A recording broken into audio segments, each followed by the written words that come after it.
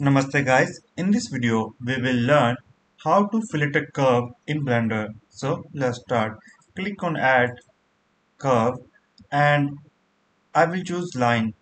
You can choose anything as per your requirements. It's not, just follow me. So I make some curve like this and I want to add a fillet here. So how can I do that?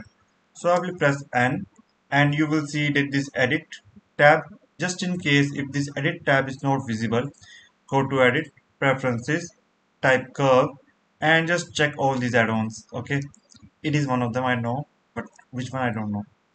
So what you have to do is select this, click on fillet chamfer. Notice my fillet is here.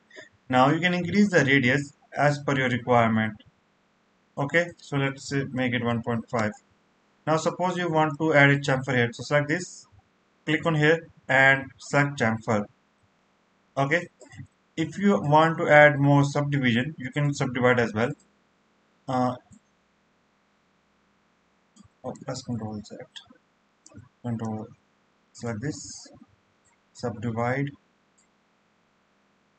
You can notice that I can also move it where I want to place this subdivide. It's up to you. And other things, let's say multi divide, you can define where you want to divide it.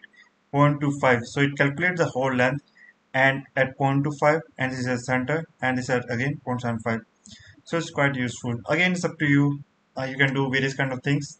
Okay, so I hope you guys learned something from this video. If you have any kind of doubts and queries, feel free to ask.